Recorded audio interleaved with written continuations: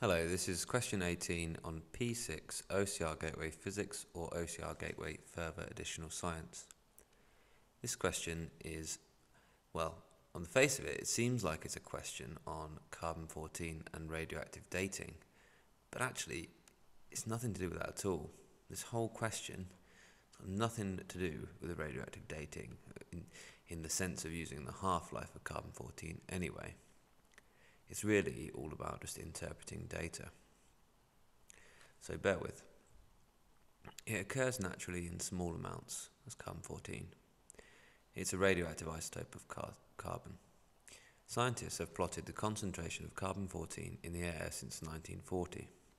So you can see there's no data down here in 1920 to 1940. Something happens here. And suddenly carbon-14 in the air goes up much higher. Then something else must happen here. Carbon-14 begins to gradually decrease. Now, this is on this y-axis, carbon-14 in the air in arbitrary units.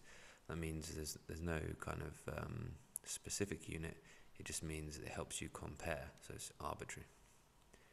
Okay, so what did happen there? Well, the question goes on to tell you a little bit about that. Testing of nuclear bombs started in 1955. And testing was banned in 1963. Scientists have used this graph to conclude that the testing nuclear bombs increased the background radiation level. How does the graph support this conclusion? So it's about the background radiation. Now, carbon-14 in the air is going to give off radiation. Therefore, this graph tells us something about the background radiation. Testing started in 1955 and was banned in 1963. So think back to me talking through the graph. Something happened here. Think what year that might have been. And something happened here. What year might that have been? Okay, pause the video, have a little go, and then start the video again, and I'll tell you what it should look like.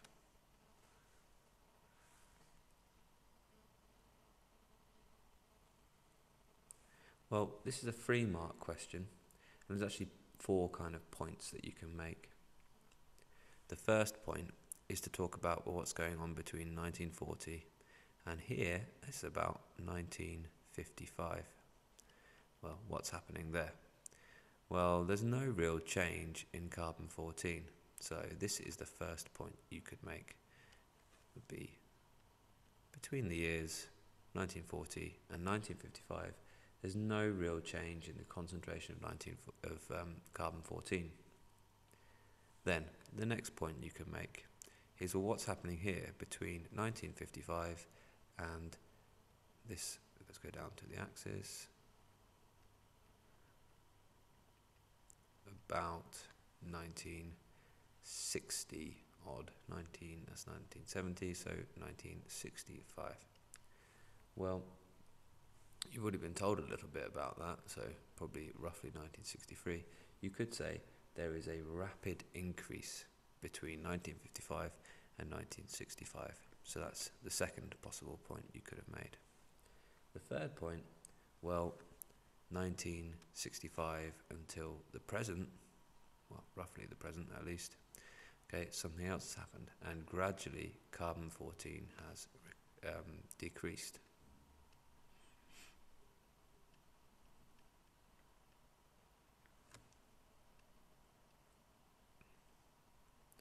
And I think it is important to make that point here over number 2 is a rapid increase. And this is a slower decrease. So if you're given data like that, a graph like that, talk about how quickly something is happening. That's the third point. Then I think really they also mention its background radiation level.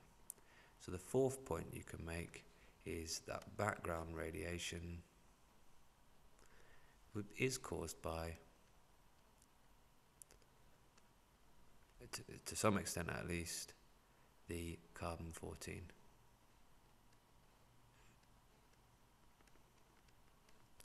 Okay, hopefully you get this idea that they started testing nuclear bombs here, carbon-14 shot up, they realised, we don't want so much radioactive particles in our atmosphere.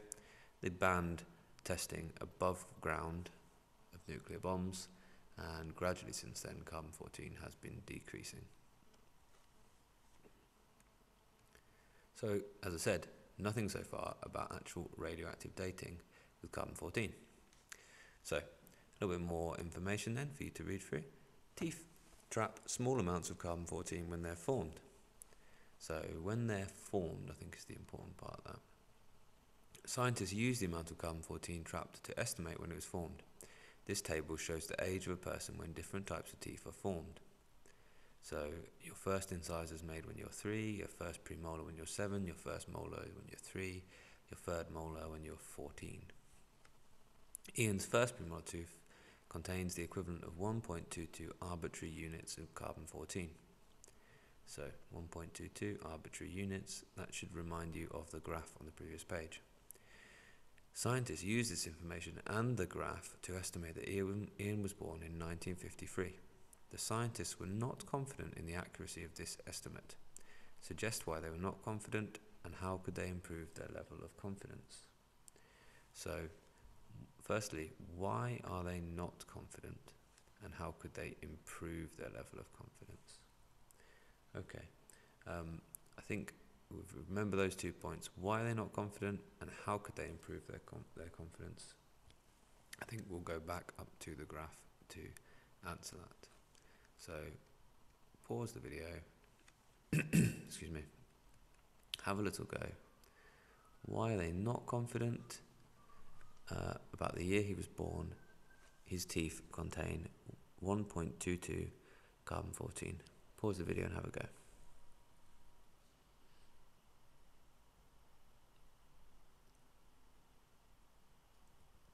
Okay, so first marking point then. Well, if you take 1.22 here, well, you can see there's 2 points you can make here. Well, actually, at this point, there's this kind of fluctuation. It's going to go up and down. If I imagine zooming in on that bit there, it would go, whoop. Yep. So that doesn't make us very confident there. But also, if you carry on that line from 1.22, you can see it could be this year here. Could be 1985 odd. So that's difficult, isn't it? So there's 2 points you could possibly make there for your first mark. Either that the reading has fluctuated around that time, or there are actually 2 possible years that, 2 possible ages that he could be. That one should have been black. Okay, well, the other one is the idea of repeating the process. So if they wanted to be more confident, perhaps they would need to look at his other teeth and how much carbon-14 they would have. They could see maybe that is less than the molar they were looking at, or it's more than. And depending on whether that the other teeth they were looking at was before or after, then they could see whether it's increased or decreased, so whether it was more likely to be this year, 1960, or this year, 1985. Part C then, and still no actual mention of ordinary carbon-14 dating. Scientists have used this method on teeth from people of different ages. They plotted their results on the graph. Look at the graph. So this is the estimated year of birth using the method, and this is their actual year of birth. Now the dotted line represents if they'd been perfectly accurate, if you like, if all of their estimates had lined up exactly with their actual years of birth. And the red parts, look, they are the data. They are where they've actually made an estimate and found out the actual year of birth. So this is a way for scientists to test how accurate their results are.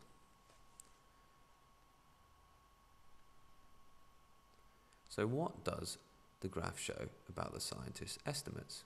It's a 2-mark question, so make sure you make 2 points about the accuracy of the red dots. They should be lining up on the dotted line. Make 2 clear points about how close they are to that trend line, that expected line.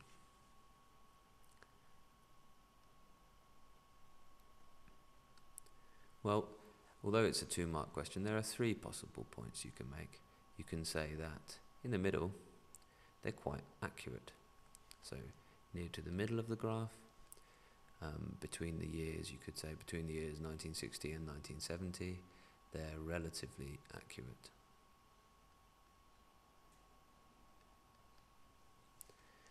Okay, now you could also say lower down than that. Second point you can possibly make, you could say between the years of 1960 and 1955, they're not very accurate. You could even do better than that, because you can say their estimates are too low.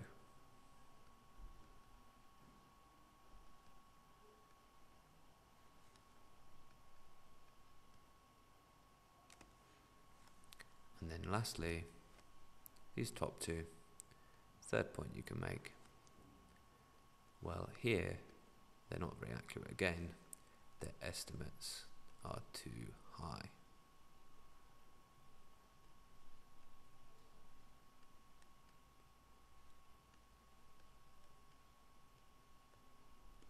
Okay, I hope that part makes sense. Last question then, or actually, pardon me, D and then E. Question D. Carbon-14 is radioactive, so it will decay. Its half-life is 5,700 years, and that's the fact that they normally use with radioactive dating. But actually, this question isn't really about that. So what does that mean? Half-life is 5,700 years. It means it takes 5,700 years for the carbon-14 to decay by half, for the activity to decrease by half, or for half of the radioactive nuclei to decay.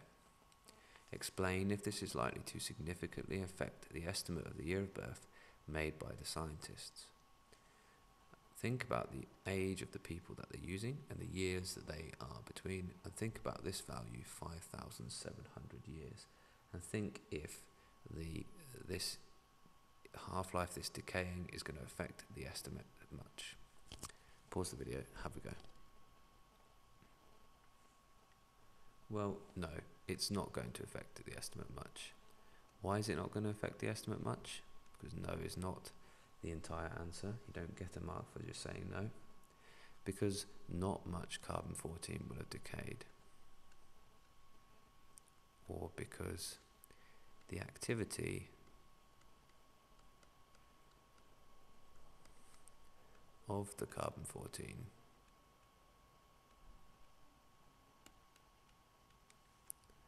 will not have changed much.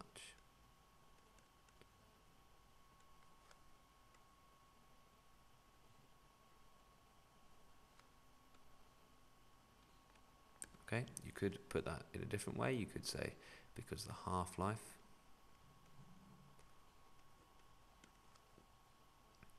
is much greater than the time in the study.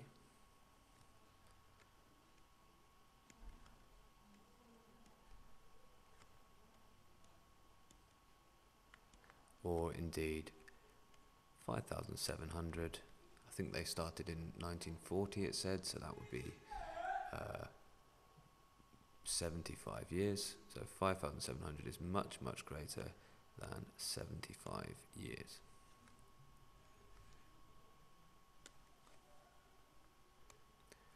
Last bit then. Forensic scientists use another method to find out approximately how old a person was when they died. They look at how worn the teeth are. So again, this is not to do with radioactive dating in itself. So if they find a body that is any age from before the carbon-14 data was